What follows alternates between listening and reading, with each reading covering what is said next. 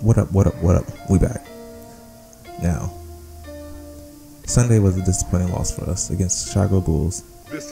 But we won't move past that because the Bucks came back with two impressive wins. One against Charlotte. Now let me run through these stats for you because it was just an all-around good game for the Bucks. Tony Snell, he went off. He had a career-high 26 points. He started off the game with 5 of 7 in the first quarter, finished with 26 points on 10 of 14 shooting. The 4 shots he missed were from the three-point line, where he went 4 of 8. Giannis had 20 points, 8 rebounds. Middleton, 14 points, 5 rebounds.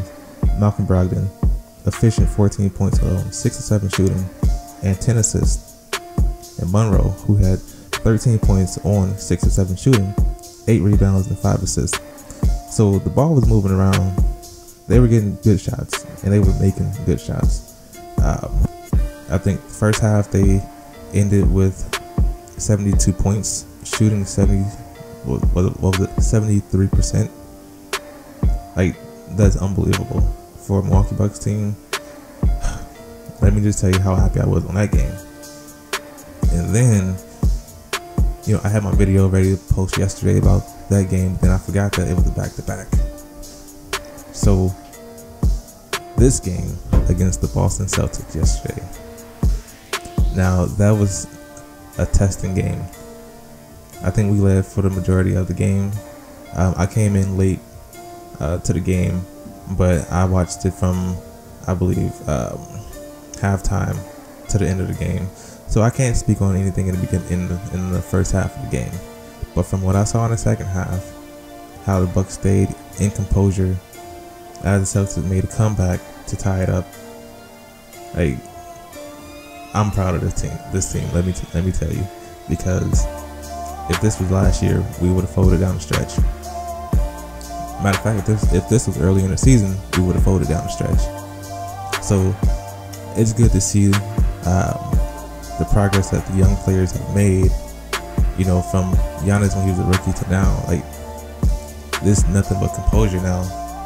Like, they're looking like a good playoff team, and I bet they feel like a playoff team. And from what I'm watching, it just looks like they're just ready for the playoffs. Let me run down these stats with you. Middleton, 19 points, 6 rebounds, 5 assists, 2 steals, and 1 block. Giannis, 22 points, 9 rebounds, 3 assists, 3 steals, and 3 blocks. Monroe, 16 points, 8 rebounds, 3 assists. And Brogdon, the man of the game, my rookie of the year. 16 points, 4 rebounds, 9 assists. He scored 6 of those 16 points, and he got 3 of those assists in the fourth quarter. And this is while guarding Isaiah Thomas. And then on the offensive end, having Avery Bradley, the Celtics' best defender, defending him. And he hit the last second shot to put him up by 3 to seal the game. Brogdon, he's a very, very mature rookie. Like, 24 years old. He plays like he's been in the league already. But we don't have the 5th seed right now because Atlanta unfortunately won against the Philadelphia 76ers. But we're still tied. Now, hopefully Atlanta can slide a little bit, help us out a little bit. But let me know what you think. Let me know what you think about this game against the Boston Celtics, because to me, it was one of the best played games this season. But as always, if you're new, subscribe, like the video, comment, leave a comment down there. Let me know what you think. Like, I want to know what you think.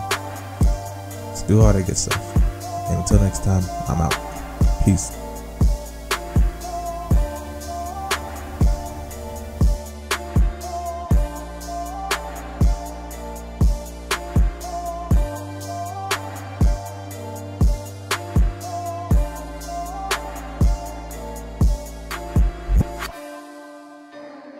This is a Chucky Beat production.